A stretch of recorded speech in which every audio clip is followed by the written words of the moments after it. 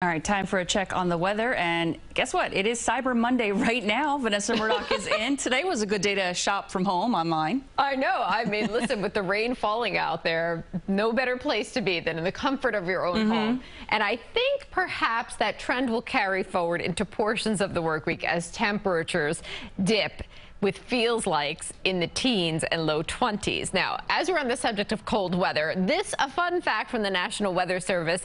We're setting records in Central Park, a new snowfall record for the most consecutive days with less than an inch of snowfall. 650 days straight we've had less than an inch of snow.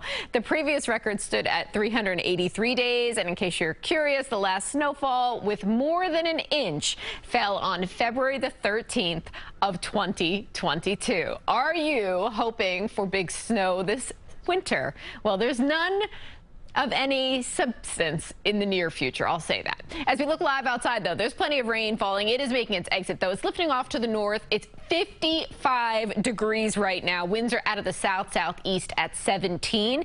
Breezy through the overnight and breezy for the next several days. As we look at your headlines, the rain will be winding down. It's gone by that morning commute, and then it turns windy and cold. The winds will usher in Arctic air. Rainfall so far impressive. Randolph, New Jersey, picking up nearly 2 inches. On the flip side, the Park under 1/4 of an inch. So we will leave autumn as the 4th wettest on record. That is what is likely with the approach of 21 inches for the season. The temperature trend, check it out. As we look forward in the forecast, things are a little bit wonky because of the time change, but just note between Monday and Tuesday, temperatures will be crashing. Fronts are passing through the region and Arctic air will be diving in. Your high temperature tomorrow afternoon will be in the upper 40s, and then by Wednesday, the high will only be, Tuesday, high will only be in the upper 30s. So a big drop off between tomorrow and Tuesday. Same time, the winds will be cranking, making it feel like the 20s and 30s. So let's check out the wind gusts.